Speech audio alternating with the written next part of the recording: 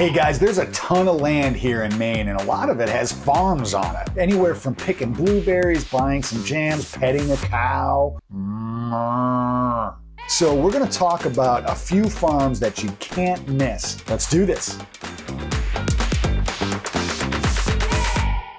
All right, everybody, like I said, we're going to talk about farms today. I'm pretty excited about this. I actually really like farms, although when I was younger, a friend of my father's had a farm up in Harmony, Maine. For like a couple weeks, I went up and like helped her. She had a pretty big garden, and I got to admit, it was the hardest work I think I've ever done. So I'm not a huge fan of the work that the farmers have to do. So kudos to you, all you farmers out there. First farm I want to talk about is Harris Farm. Harris Farm is in Dayton. If you're not familiar with where Dayton is, it's kind of like, you know, Saco Biddeford, and then Dayton's like over here. This is a family-owned farm, offers a wide selection of fruits and vegetables, including corn, strawberries, blueberries, tomatoes, pumpkins, you know, depending on the season, of course. There's a great farm store there that you can go in and purchase, you know, whatever you want there and get some, homemade pies and ice cream and stuff like that. So definitely, if you're down in that area, go check out Harris Farm. You won't be disappointed. Next up, Smiling Hill Farm. This is in Westbrook, Maine, so it's in the greater Portland area. This is a cool farm. You know, I drive by this a lot, and it really is like a picturesque farm when you drive by. You're like, ooh, that looks cool. It's very, very inviting. And these guys are known for their dairy products, so they have a lot of fresh milk. Apparently, they got great blueberry milk, so try that out. Milk, cheese, yogurt, ice cream. I've had the ice cream. It's fantastic. A lot of great family-friendly activities there. Tours. There's petting zoos, so you can pet the cows. Lots of seasonal events,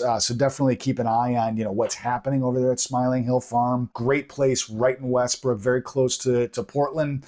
So if you just want to head on over there for like an afternoon, you know, check it out. It's a great farm. And you'll know what I'm talking about. If you haven't been there, when you drive by, you'll be like, wow, that's cool. Next up, I got Spiller Farm, which is in Wells, Maine, which is further south on the coast. This is a very charming farm with the focus on pick your own produce. So you can go there and you can pick your own fruits and vegetables, strawberries, blueberries, raspberries, pumpkins. It also features a great farm stand where you can get your own homemade jellies, jams, some baked goods, fresh cut flowers. Picking your own stuff is actually a whole lot of fun. So if you're into that, or if you want to try that, if you've never done it, I would head down to Spiller Farm and check that out. It's a lot of fun picking your own stuff. If you're enjoying this video and it's a lot of good information to you, please remember to hit subscribe and hit that little bell so you get notified when new episodes come out. We do one or two a week, and a lot of great information around the real estate market or just anything going on in Maine, kind of like this video. So again, remember to hit subscribe, and thank you for supporting the channel. On to Pineland Farm. I mean, if you're going to talk about farms in Maine, you have to talk about Pineland Farm.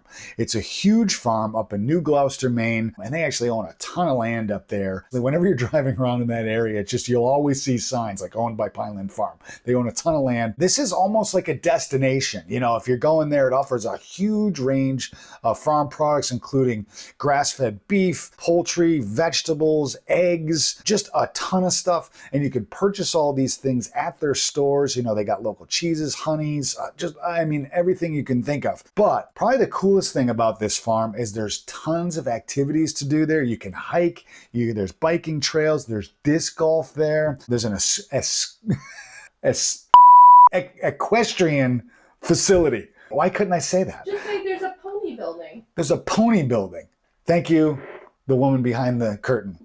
And this really makes it a very, very unique farm for the outdoor enthusiast. So if you love farms or if you just like getting outside, I mean, this is a very, very cool farm. It's a very clean facility, great place to go. You could spend a couple days there. I even think they have like a wedding venue there and all that kind of stuff. So definitely check out Pineland Farms if you're into farms. That's definitely like the one to check out in Maine for sure. Last but not least, we're going to talk about one that's like here in Cape Elizabeth, where I am and our office is. It's called Jordan Farm. It's a picturesque farm, and it's known for its scenic landscapes, high quality produce. There's a great little farm stand there, so you can go in there and get fresh fruits, fresh vegetables, including strawberries, blueberries, corn, tomato, squash, and they all using sustainable farming practices. Really just a great farm. And the store there, like I said, is great. There's also a lot of like homemade jellies, jams, baked goods, stuff like that, all locally sourced, which is really, really awesome. The other cool thing I want to point out about this. There's a seasonal restaurant there called The Well. You have to make reservations. It books up fast. If you want to get in there, like in the beginning of the summer, you're going to want to, get on there and like book your reservation. It's really very cool. It's a small little place. It's a set menu. I've been there a couple times and it's really spectacular. All the food is cooked with everything from the farm. And like I said, it's a set menu, so they just like start throwing food in front of you. It's amazing. And the setting's fantastic. It's this little cool building. You're kind of in the middle of the farm, great views of the farm, and it's really spectacular. So I highly recommend checking that out. Hopefully this was helpful for you guys. If you've been to one or all of these, let me know. Let me know what's your favorite. Would love to hear that. Comment below. And remember, if you make Maine your home, you don't have to do it alone. Please make sure that you subscribe to the channel and one of these buttons over here. You get a lot of great information about real estate, the state of Maine, cool things to do, all that kind of stuff. And of course, if you have any questions at any time, comment below or hit us up on all social media platforms, and we'd love to help you out. And we love talking about Maine.